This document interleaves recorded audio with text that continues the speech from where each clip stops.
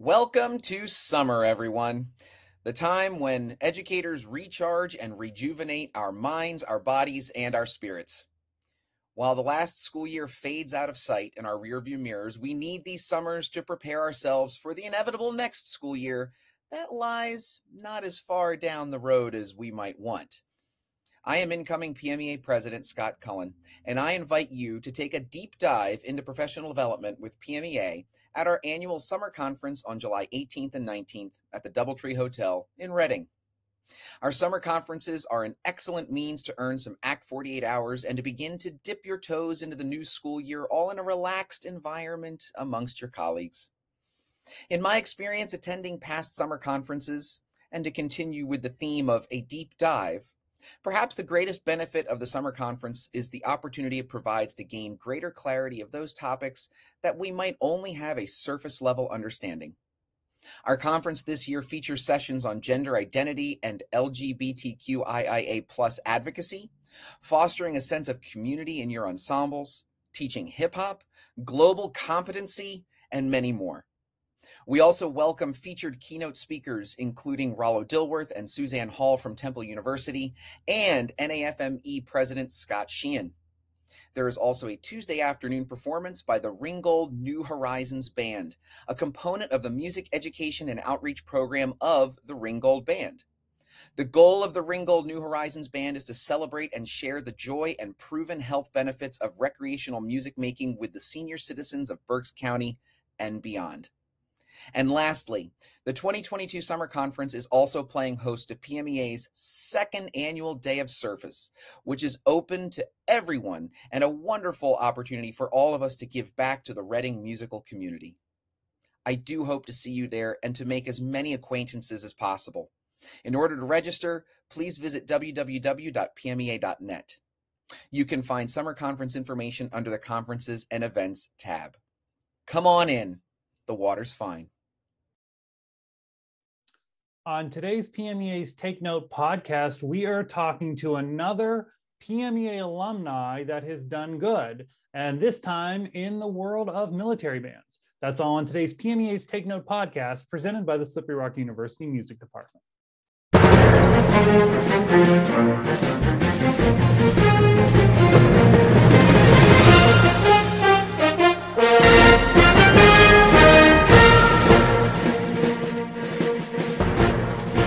Well, hello, everyone, and welcome to this edition of PMEA's Take Note podcast. We have a really interesting one for you today. We always like to talk to PMEA alumni and hear what great things that they're out there doing, and in the process, see how much credit we can take for that as well. But in all seriousness, today with us, we have from the President's own United States Marine Band, First Lieutenant Darren Lin. Let me bring him in now. Darren, thanks for joining us. Thanks for having me, Mark. It's great to be here. So we're going to get into a lot. Let me just throw a couple pieces of the puzzle out there to begin with to talk about the Pennsylvania connection here. So a 2009 graduate of Hershey High School, which I think is very cool, because we really want to talk about your involvement there and in PMEA because of that. Went on to do some other really great things, and if you look behind him, I think one of them is being at Michigan, because I see a I see a Shako back there. Actually, do you guys wear Shakos? With the marching band, we did, yeah. Yeah, okay, gotcha. If you're asking about with the, okay. No. I was like, not with the Marine Band, no. Right. Yeah, I know. Yeah, back with Michigan. But then back in Pennsylvania, you were an adjunct professor of percussion at Lebanon Valley College. And then you, again, if you read the bio, we'd be here for an hour, because there's lots of really important stuff that he's done. Want to highlight the Pennsylvania parts. But something really big happened in July of 2021 when he was named as the assistant director of the President's own U.S. Marine Band. So, Darren, thank you so much for being with us today. Of course. Thanks for that rundown. Yeah, it's always weird to hear it all. Yeah, but right. Yeah, it's been a lot. It's been a wild journey. Well, I want to hear about that journey. We want to talk about that today. So let's go back a little bit. Let's talk about your scholastic music years. Maybe pre-high school into high school. What did you participate in music-wise? What was your thing? I did basically everything that my school district had to offer. So I went through the Hershey school system, Hershey Elementary, Hershey Middle School, Hershey High School, great schools with great music educators. And on top of that, my little cheat code, I guess, my mom is actually a piano teacher. And so I grew up with music in the home. She tried to teach me piano when I was younger. Didn't work out too well, but she instilled this love of music for me at an early age. So that was helpful to have growing up. And then when I was in public school, I joined the bands, and I was in jazz band, I was in marching band, I was in orchestra, I was in the musicals, both in the pit and then on stage, although that might have been a mistake. And just almost anything that my high school and everything had to offer, I really tried to take advantage of. So in that time frame, then, are you thinking music as a career I want to go into, or are you just saying, hey, I really enjoy it? What was your thought process then? At first, I just enjoyed it as a hobby. And, for the longest time up until maybe November of my senior year, I thought I was actually going to become a computer programmer. My best friend and I, we had this plan to go to the same college, get programming degrees and design the next Halo together. And it was in my senior year that I realized that I hated math and I hated, programming. I was just really bad at it. And so I did a quick pivot. Music had always been there, a huge part of my life. And I had been, getting some nudges from both my band director and my private teacher at the time. And so I thought, why not take the plunge? Well, so far as we ran down your resume there, I think it was a good choice for you. So let's talk about the PMEA connection as you were in high school. What events were you in? What was that like for you being involved in PMEA? Yeah, PMEA really opened the door and showed me just how music could really bring communities together.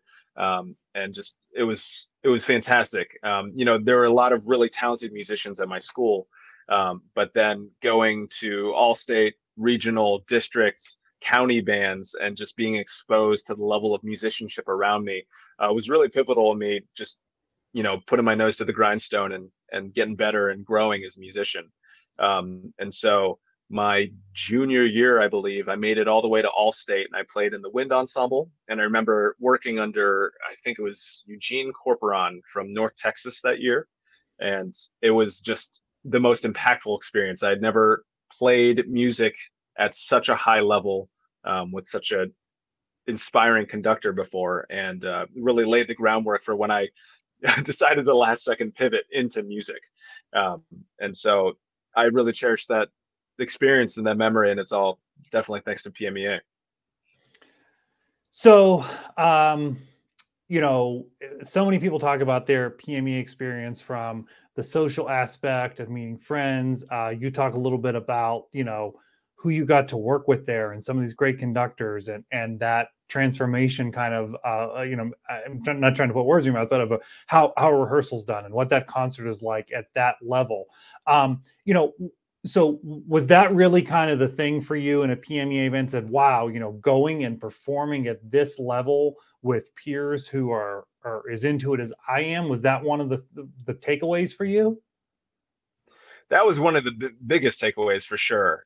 Just the level of commitment from everyone around me really inspired me and kind of forced me to take my level to the next, take my game to the next level, if you will. And, when you talk about the social aspects, meeting other people that just loved music as much as I did was, it was freeing in a way. I was like, oh, this is not weird at all. There are people like me, and we're all friendly, and there's some people that I still keep in touch with to this day that I've met through PMEA. So it's the music world is small, as if anyone here watching this is considering going into music, it's small, and that's in many ways it's a blessing. because you make these connections.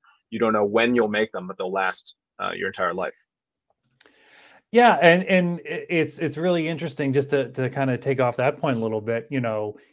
Yeah, you folks like you have chosen a career in music, but a lot of those All-State folks that were with you may not have, but they still have some connection from being involved in music. And I think that really speaks to your early point about community and what music does for community, being part of it, being an observer of it. I mean, just being involved in it in any way.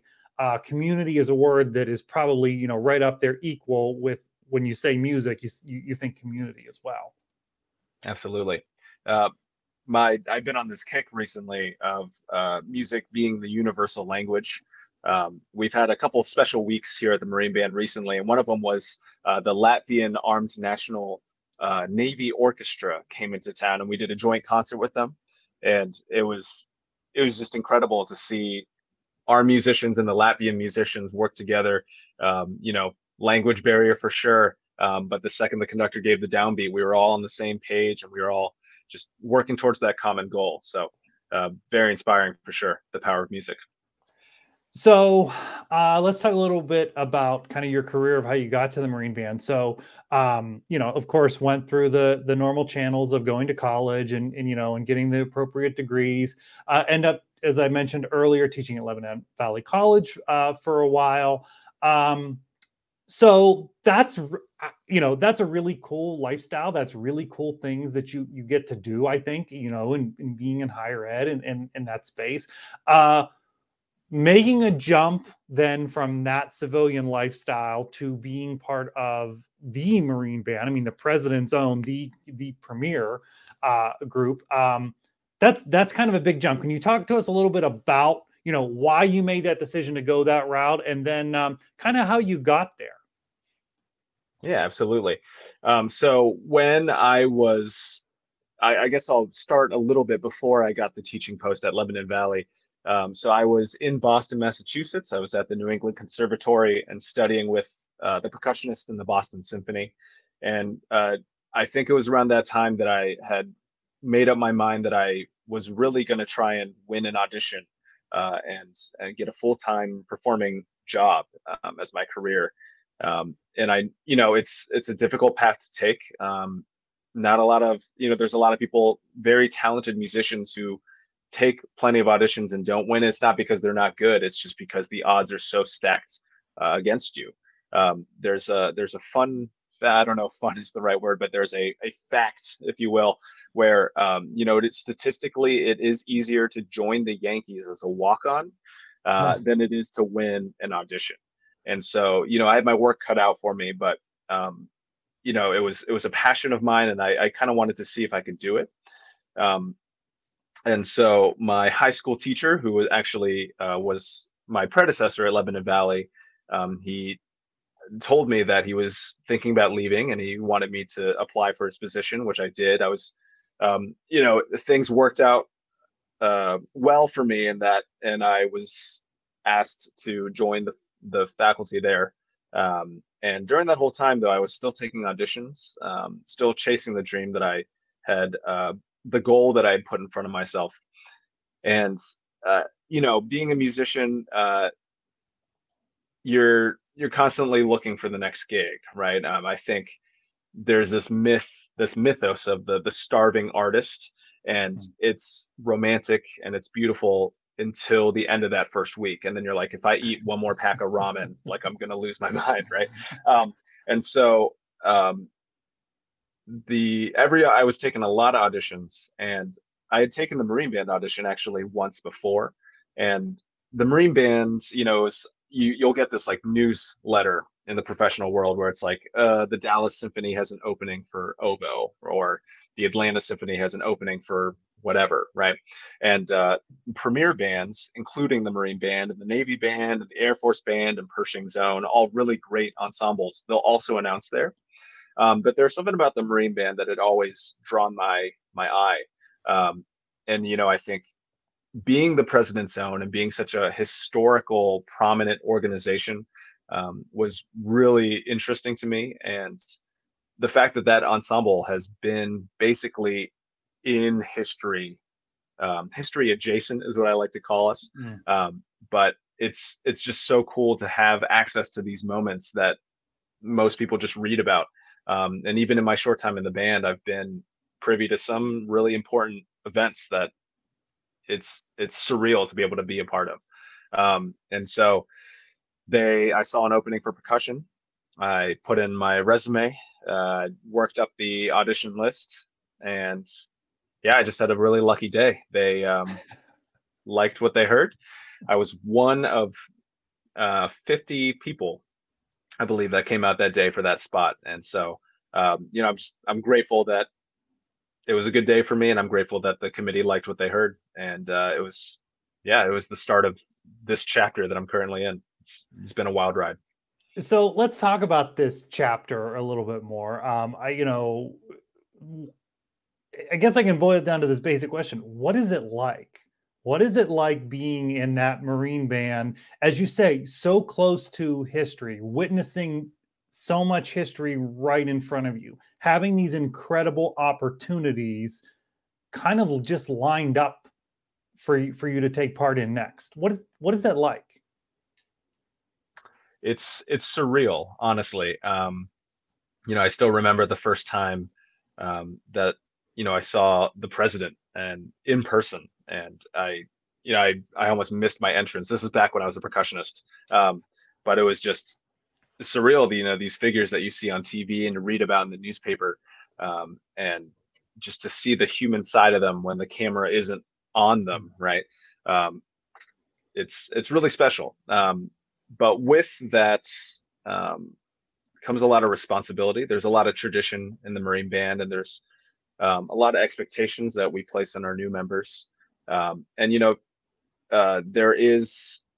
don't have the traditional tenure process here in the military bands, but what we do have is a traditional 4-year enlistment period, which sort of acts as that tenure process, both for the player to see if this is the environment for them, and for the organization as well, to see if this person's a good fit. And so, it was, for the first year, I was like, I'm just doing my job. I'm learning my notes, and I'm making sure I'm not late to anything. And I just enjoyed the ride and everything that came along with it. It was fantastic. So let's talk about day to day. What is now that you're, I'm skipping over, I guess, something kind of this big moment of being named assistant director. What is the day to day like then in that role, maybe as a musician, and then in your role as an assistant director? Sure. I'll start as when I was a percussionist. I mean, both start the same way, which is it depends on the week. As a percussionist, the band has a lot of duties, to include our concert series, to include our ceremonial duties. And because of that, we're constantly juggling a lot of hats. And as a drummer, it was like the dream gig. 1 week we're doing funerals at Arlington National Cemetery. So there is some marching involved in the job, right? But then the next week I might be playing a concert cycle with the band or the chamber orchestra. We also have brass quintets that we send around the National Capital Region for events. Sometimes there's a drummer attached to that. We have specialized groups in the Marine Band. We have a Latin jazz ensemble. We have a big band. We have jazz combos that play frequently at the White House and other places. And it was just, it was, as a drummer especially, you spend all this time learning all these skills and juggling all these hats. And to find a job that lets you wear all these hats is pretty rare. But for I think it was 2 years I was a percussionist in the organization. It was just amazing to be able to flex all the muscles that I had built up during my time in school. But now, as I've moved upstairs, and now I have just one stick instead of two. The responsibilities are different for sure. But again, it depends on the week. Sometimes I have a concert week, and so I'm leading rehearsals with either the band or the chamber orchestra. Other weeks I'm prepping for a White House commitment. So, I'm reading down the schedule, I'm reading about the guests, I'm trying to plan the music for the event to make it really special. And other times I'm just doing administrative work, making sure that the organization continues to run as smoothly as it has over the last 224 years. So it's a new set of responsibilities and challenges for sure. But it keeps me on my toes, keeps me young, even though I still think I am young.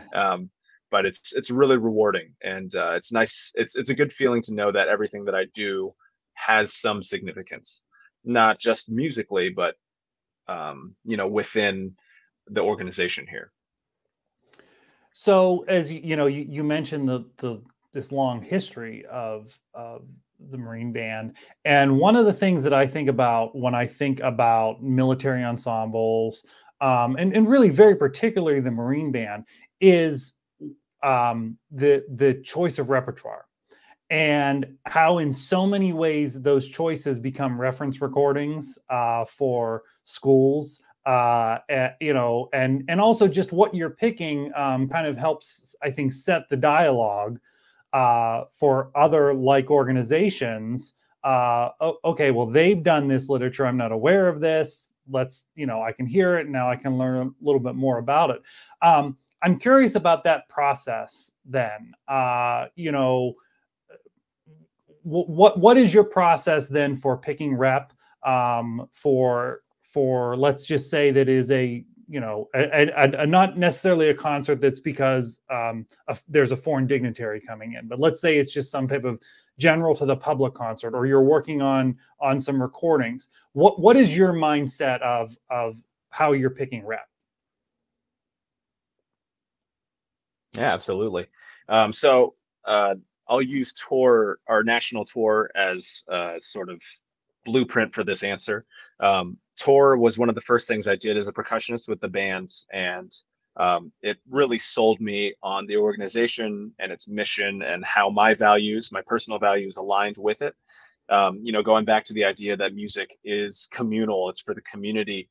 Our national concert tours every October, every year, and we hit a different region of the United States.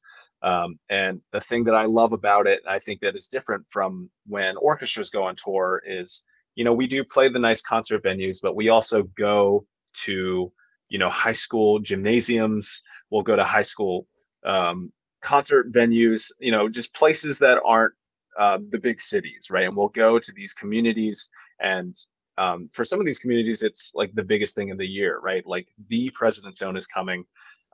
And the gymnasium, I mean, one of my favorite concerts and one of my favorite memories was in a high school gymnasium, and it was just packed, standing room only.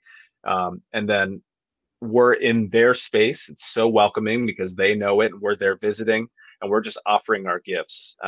And one of those gifts is the repertoire that we choose. And now that I'm upstairs and I have a say in some of that, I think it's really important that we represent all of America, right?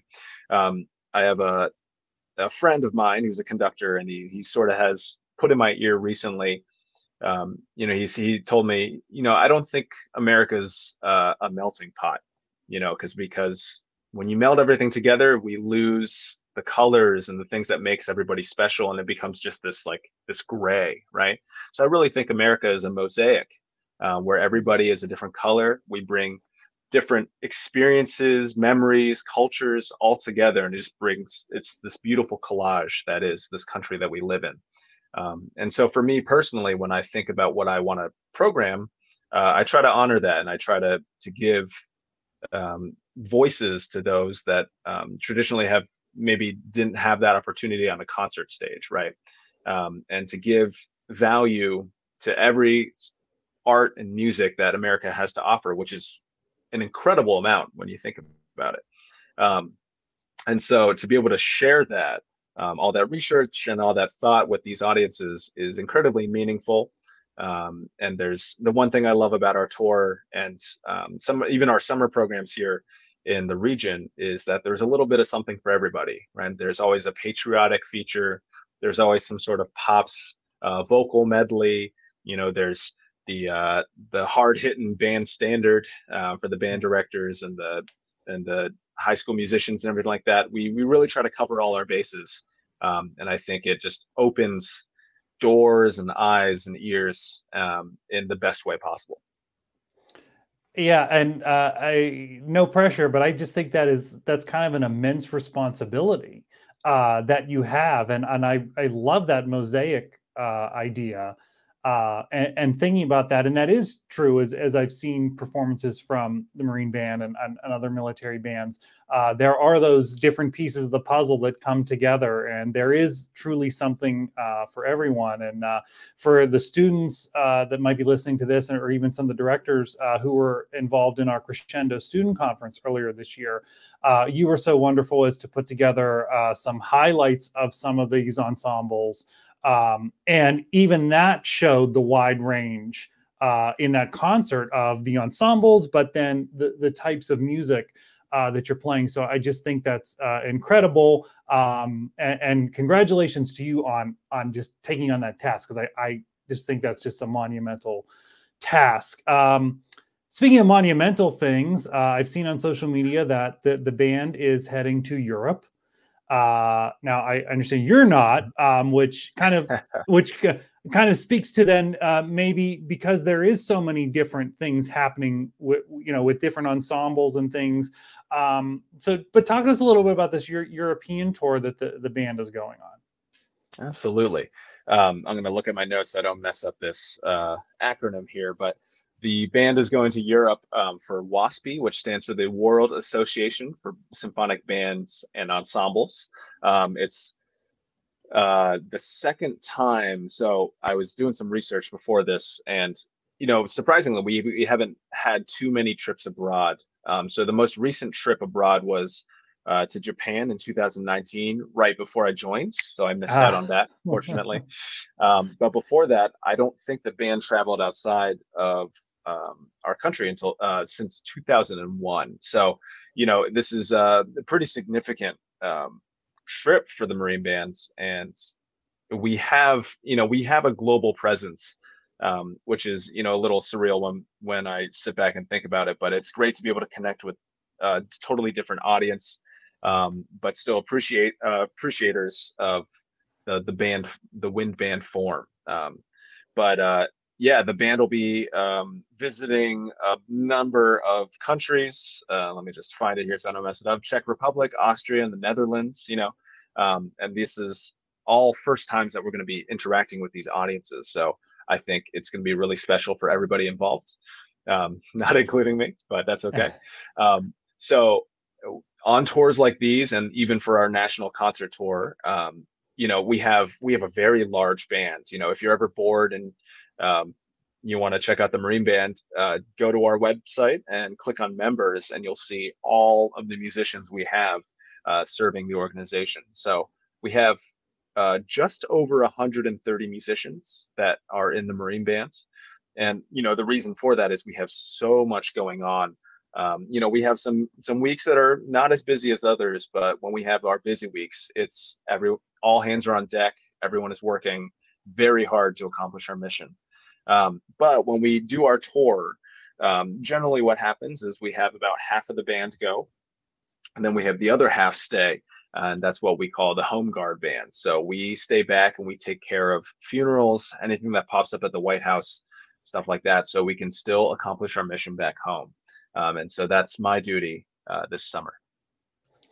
I like that. Oh, just anything that might pop up at the White House that we have to, go I got to keep it low key though. I can't get a big head just yet. Well, all right, we'll give you the big head because I think you deserve it as we've run down today. So I would also encourage folks to go check out your website. So many things on there of great value. Just from learning about the Marine Band, but just so many wonderful things on there, and we'll put it up on the screen for everyone to see as well.